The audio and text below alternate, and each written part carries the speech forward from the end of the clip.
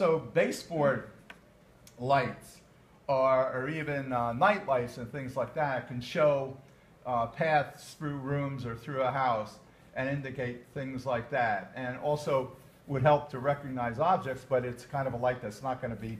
glaring at you, and it's a light that's there when necessary, because that can also be done with photosense. You know, at night the lighting would come on and it would be off during the day when it's not needed, that kind of lighting.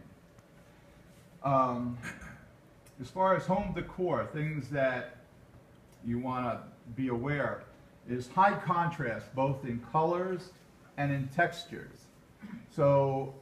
it's very black on white is very good for people that have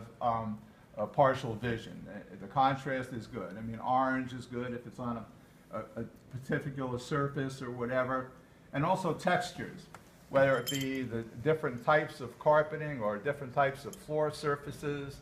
and then even with textured carpeting, so you could have different types of carpeting so that people would be able to identify, because a lot of the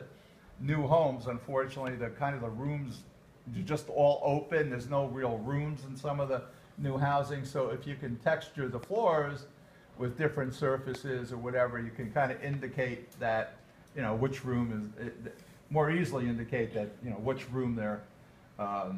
entering at that point. Now, I'm not saying that, you know, I've been around for years and I never had, you know, any